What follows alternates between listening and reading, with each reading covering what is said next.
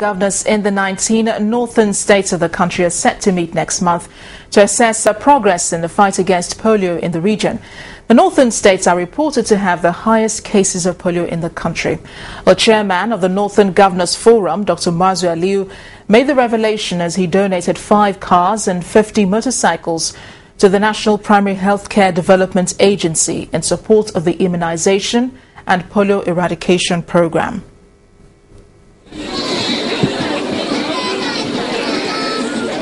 The plan to eradicate polio encountered initial challenges in the northern part of the country, and that aided the rise of the disease within the region.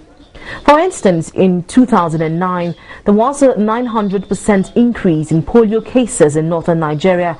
That's according to the World Health Organization. But the involvement of traditional and religious leaders relaxed the initial restraints of the people towards the vaccines. Learn to commission these vehicles for the benefit of Nigerians. One of such interventions is this one by the Niger State Governor, Dr. Babangida Aliyu. He also made available an additional 22 million naira for the purchase of vehicles for the immunization exercise in the state. We must continue with this exercise.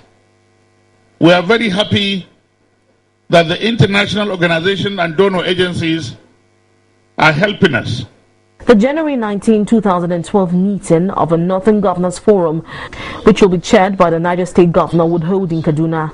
Those in the forefront of eradicating the disease believe that the government is on course to turn around the situation within the region. I want to use this medium to call on police and Ministry of Justice to make sure the child right law is implemented, because it is through this child right law Primary Healthcare Development Agency is established. And we want to thank Governor once again. He has been cooperating with us, supporting us in this effort. In fact, we have been told of your efforts by providing us vehicles and motorcycles, which we are going to share to the local government.